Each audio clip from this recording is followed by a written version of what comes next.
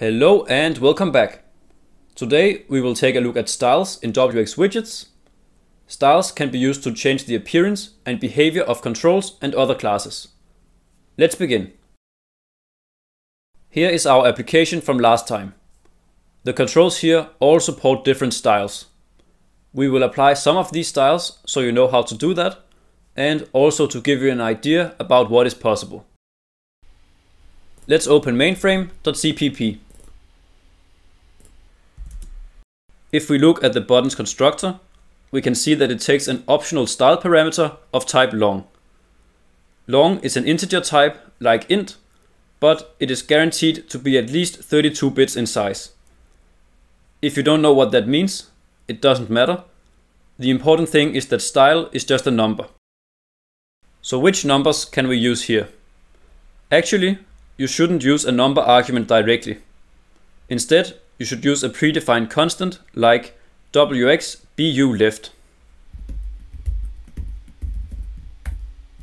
wxBuLeft is a button style which left aligns the text label inside the button.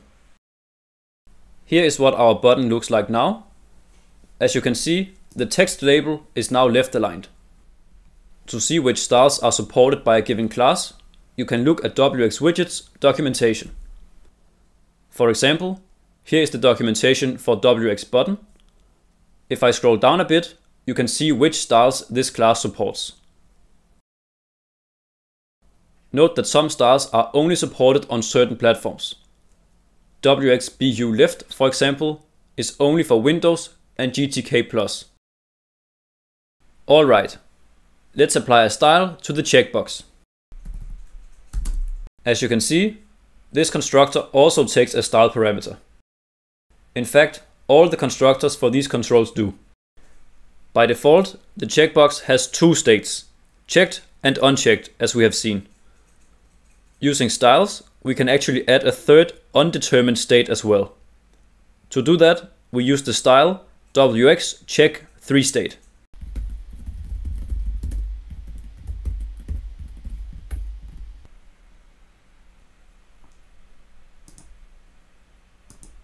But it doesn't look like anything has changed. That's because the undetermined state can only be set from code unless we also use another style called wxCheckAllowThirdState for user. But how can we use two styles when the style parameter is just one number? To use multiple styles, you have to combine the constants using the binary OR operator. So if we want to use both wxCheck3state and wxCheckAllowThirdState for user, we have to OR them together like this.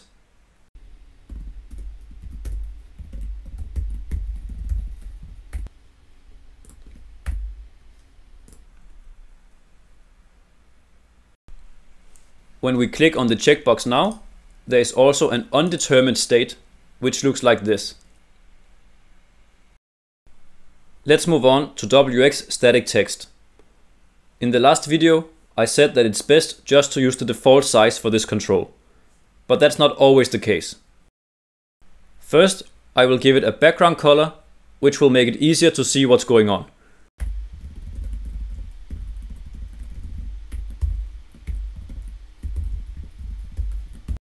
We will cover colors in a future episode.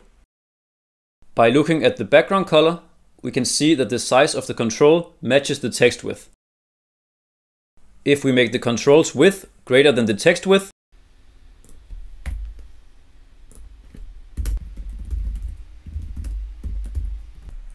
and change its position as well, then it looks like this. By default, the text is left aligned within this space, but we can change that using styles. As an example, we can use wxAlignCenter horizontal to center the text.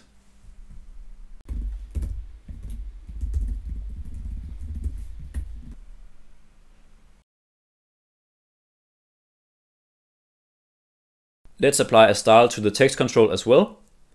If you are creating an application where the user must type in a password, you can use the wxTE password style.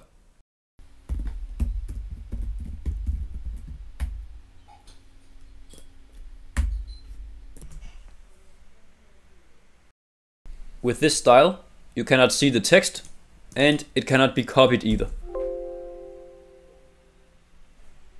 For the slider, we will use the style wxSLValueLabel. This will make the slider display its current value, which is super helpful for some applications.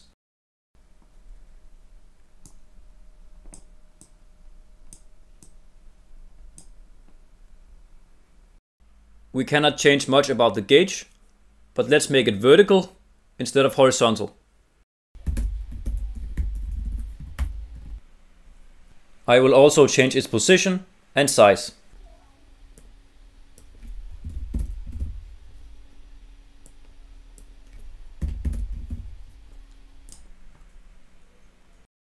Here is what it looks like now. wxChoice only supports one style, which will sort the entries in alphabetical order. Right now our items are already in alphabetical order, so let's change that for demonstrational purposes.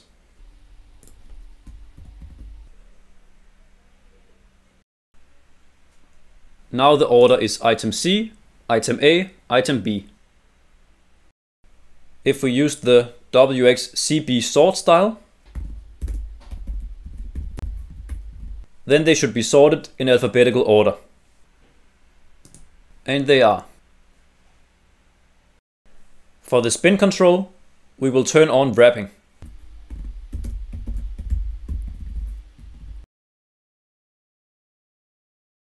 Recall that the range here is from 0 to 100. If I now try to decrement 0, it will wrap to 100.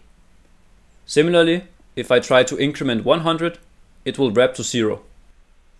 Let's move over to the list box. As you can see, I can only select a single item at a time.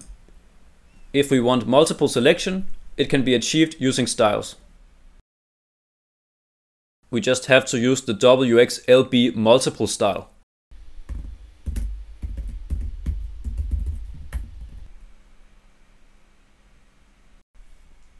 And now we can select multiple items.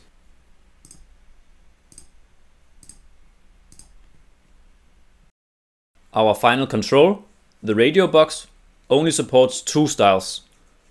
For them to make sense, we have to talk about the major dim parameter. By default, this is the number of columns to use for the radio buttons. If we don't specify anything, it will just use the number of choices here. And that's why our buttons are currently laid out horizontally. Let's set major dim to 1 and change the position a little bit.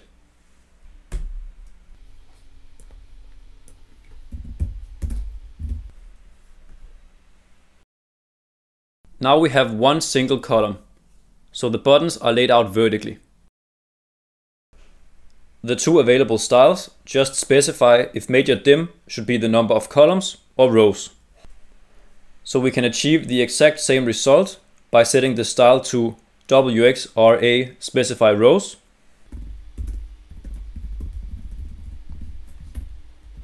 and setting major dim to 3.